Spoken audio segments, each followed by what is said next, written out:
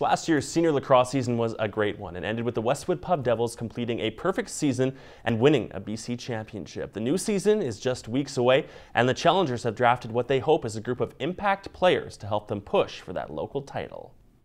As the senior lacrosse season quickly approaches, teams are molding their rosters for what they hope is a successful season. That includes this week's draft that saw the newest crop of rookies selected, like the newest BX Pub bandit, Big Stephen Kidwell. Drew, I think he's the captain of the team. He called me up and said he was going to draft me and everything. So, and I was in Quesnel that day, so I was like yelling in my aunt's house, actually, celebrating that I was going to get drafted so high. Making the leap to the senior league is a big step for the rookies, one that is appreciated by other top picks. It was an honor, actually, I guess, like to be picked out of everybody else that was in the draft.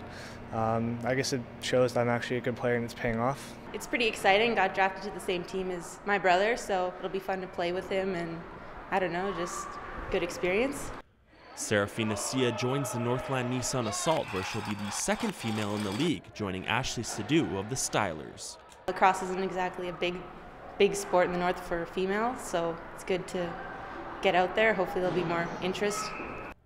The rookies know all the teams are chasing last year's undefeated champs, the Westwood Pub Devils. They know that'll be a challenge, as will adjusting to the style of the game at the senior level. Got to get used to the speed and the size, and you guys make sure you pass the ball around and move it, make sure guys are open and all that. Bring us a tough game, and hopefully we can put a good battle up against them. Hopefully we can win some games and we can make it to the playoffs and finals. These guys are bigger, stronger, and everything. So it's going to be changing my skills a little bit, maybe passing the ball a little bit more instead of just running through over kids. But to be drafted, they're expected to bring something to the floor for their new teams. We'll let them explain just what that might be. I'm not really sure what I'll be put in for senior, because they play the offense, defense, and I'm not sure which one I'll excel at, but I don't know, looking forward to it. Personality for sure, some toughness, some scoring of course, and some team leading. Strong defense, but I don't really let anything go, and I'll stick up for my players. I think I can handle it, and that I'll be able to bring something to the team.